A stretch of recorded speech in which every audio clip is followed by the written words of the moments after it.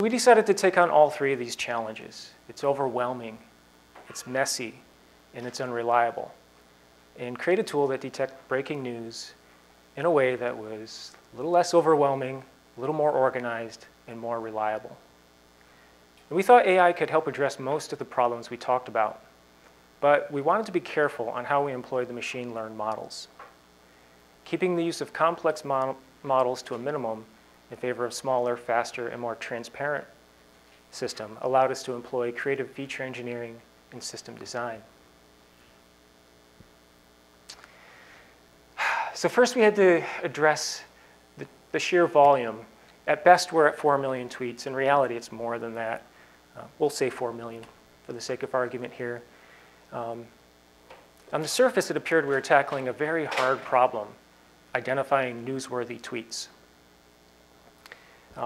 Even the concept of newsworthy is a little bit ambiguous, especially for our Reuters journalists.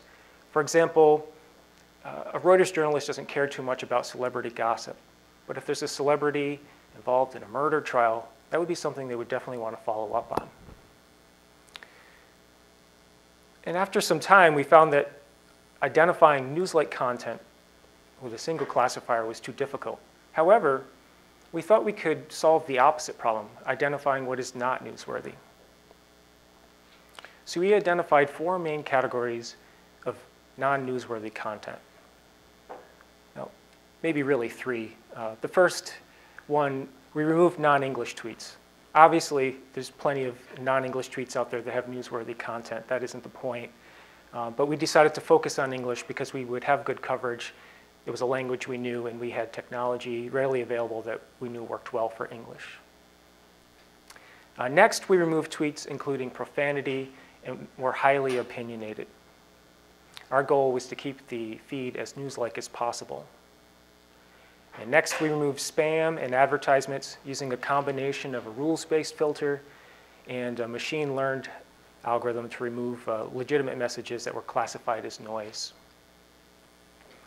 Lastly, we used a topic modeler to identify day-to-day conversations or chit-chat that really wasn't relevant to news.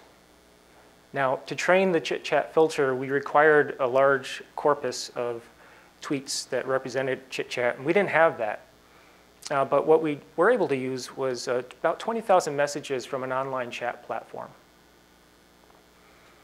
So at the end of the day, after filtering out what we thought was non-newsworthy, we removed about 3 million tweets, and that left us with about 1 million tweets left over.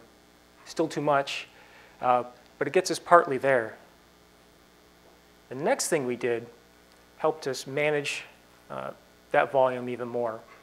We took those tweets and we organized them into clusters or groups. Each cluster represents a single event.